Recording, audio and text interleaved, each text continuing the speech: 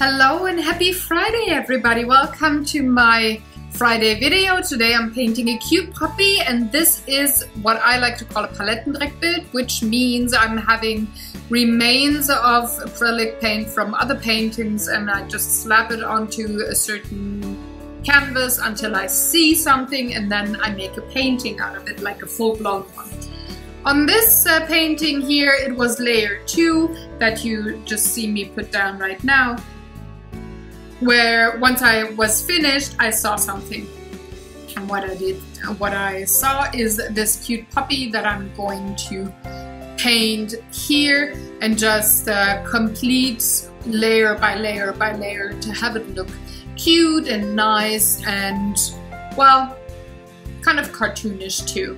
I did from that point on use pretty much the colors that I wanted for this painting and not so much the rest of color that I had laying around from other paintings. Instead I started a new Palettendreckbild that I'm currently working on. So this is just really layering acrylics like again and again and again on top of each other until I get what I want.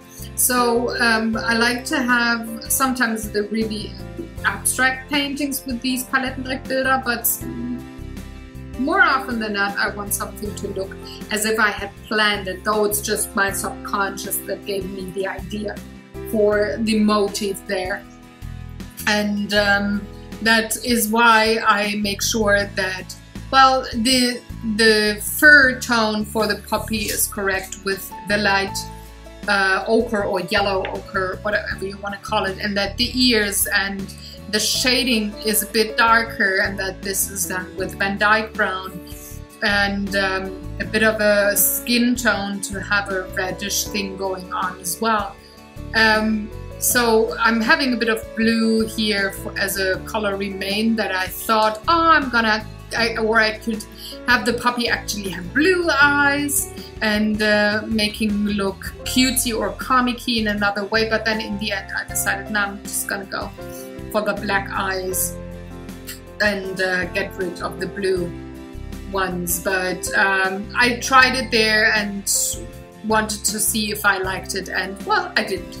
So I'm giving it a background of a phthalo green with a bit of mixing white, so it has different shades of green, but it looks like there's a meadow or some grass in the background that is out of focus, and I really liked that. So here's the last part. I'm covering up the blue eyes and just turn them solid black, and I'm being very careful with the way I paint here because I don't want to screw up the last part of it. I just want to cover the blue paint completely, and then here in real time you can see how long it actually took to get those very small parts of the painting, the black eyes with the white reflection in there.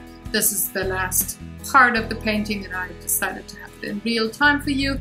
I'm just giving it a reflection because, well, the sunlight is going to reflect into the puppy's eyes, and for that I did use titanium white, which is opaque and very, very white.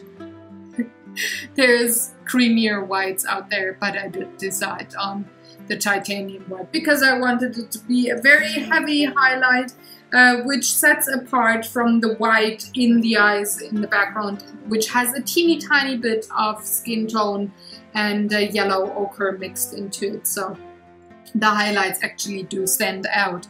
I hope you enjoyed watching along. If you have any questions or comments, please leave them in the comments section below.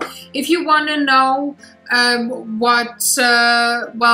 what exact colors I used for painting the puppy, or if you want to see close-up photos, if you maybe want to buy this piece and are interested in what the price is, hop on over to my webpage. The link is in the description box below, and you can find all of that information there. I will see you tomorrow with a new vlog episode, so you can see behind the scenes stuff of the studio. And I thank you very, very much for watching. I hope you have a great weekend. Do all the good YouTube stuff, like, share, subscribe as per usual, and I will see you very soon. Have fun, everybody. Bye-bye.